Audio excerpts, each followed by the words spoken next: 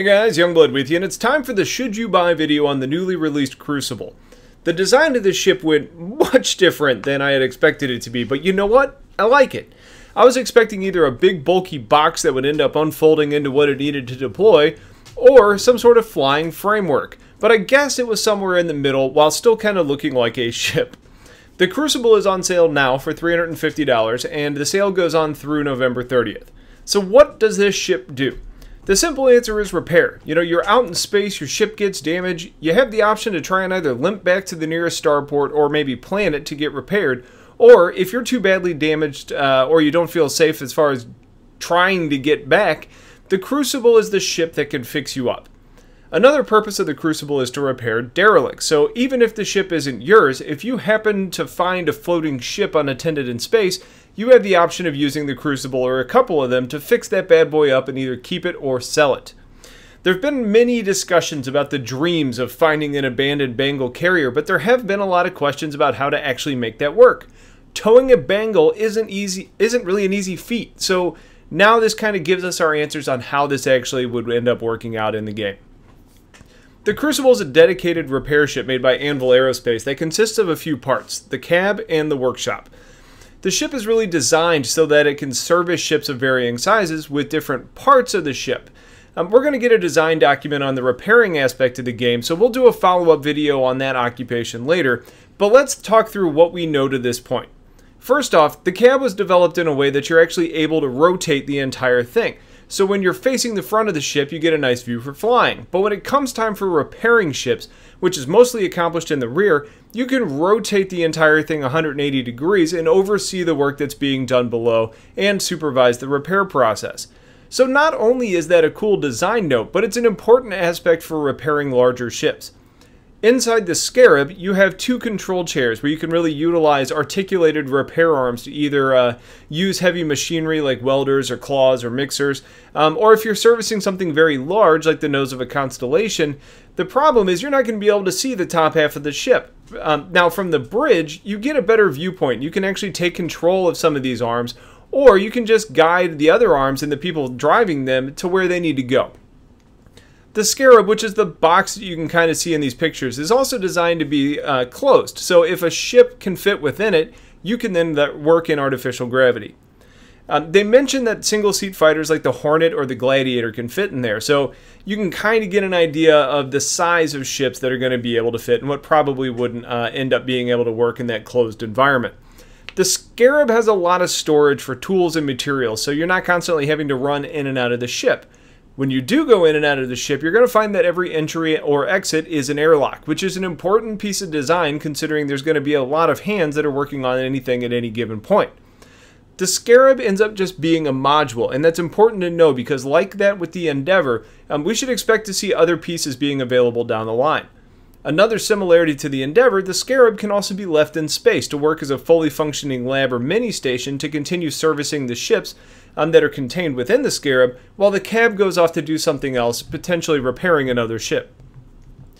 The inside of the cab of the Crucible, we have more storage. There's living quarters, there's lockers which are designed to store EVA suits for quick access so you can get in and do your work quickly.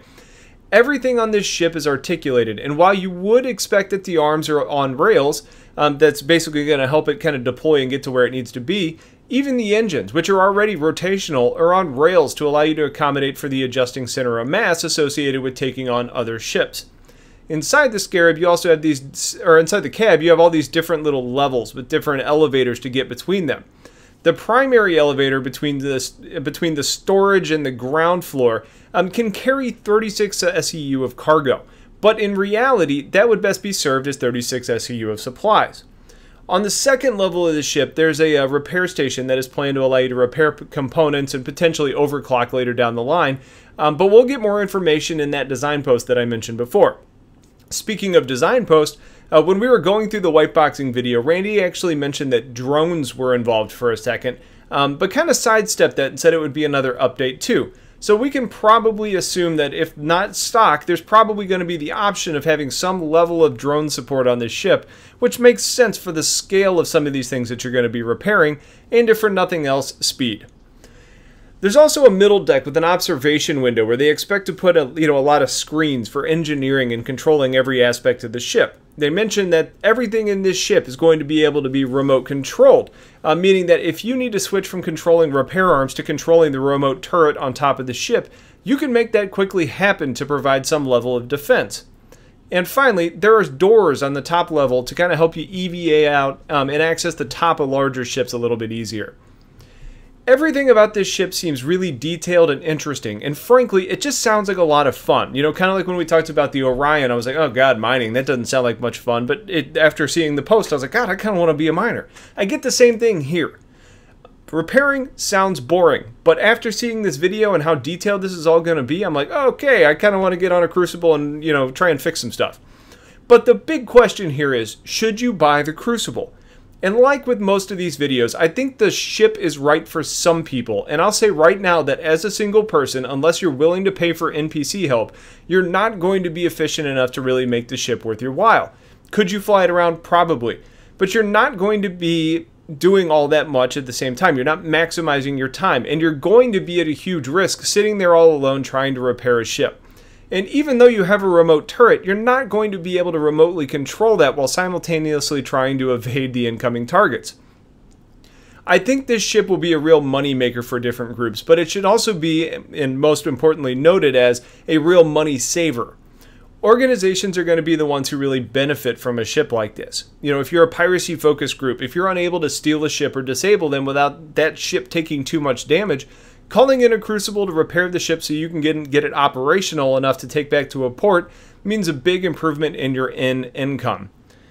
If you're an organization that's focused on bounty hunting, having one of these bad boys around is going to serve that exact same purpose.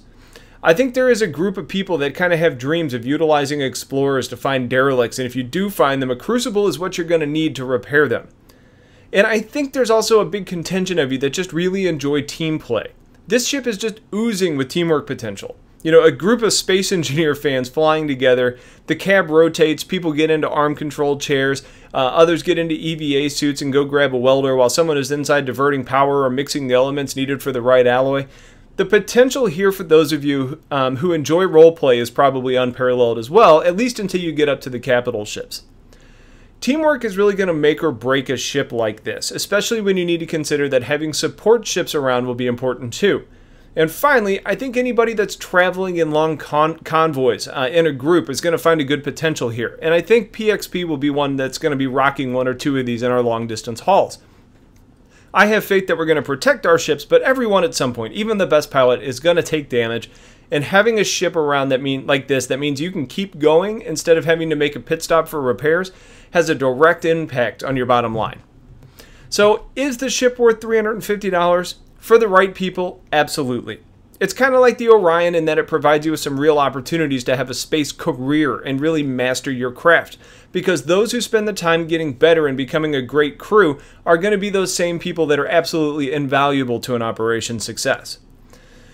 Before I wrap this up, I just wanted to send a huge thank you, and I mean absolutely huge thank you. I asked in a previous video that you all, kind of help support my wife and I because we decided to start the adoption process. And I asked that you support through, sharing the link of the crowdfunding, and a ton of you did that. A lot of you actually ended up donating to the cause, and I can't tell you how excited it made my wife. She really knows that I enjoy making videos and interacting with you all, but she had no idea the level of compassion that you all have and the level of companionship that we've kind of developed in our time here together.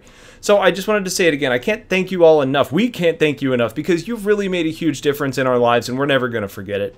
So some of you guys are probably going, what the hell is he talking about? I'll post a link in the description. You can check it out if you want. It's basically kind of our story and what's going on.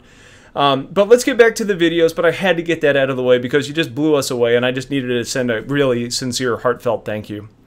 So there you have it. That's our wrap-up of the Anvil Crucible. Now, I know the ship is out of a lot of people's price ranges. $350 is a lot of dollars. But it's a really awesome ship, and it's something an organization should work towards in the verse if they don't buy one beforehand. Some organizations may end up doing pooling their funds to end up getting one for the organization. But if you have questions about the ship, let me know. Otherwise, stay tuned for the update on the repair document, which will hopefully be out soon. Put your comments in the comment section on what your opinions of the ship are. And hopefully everyone will be getting into 2.0 pretty soon as the PTU starts tonight. Have yourselves a wonderful weekend and take care.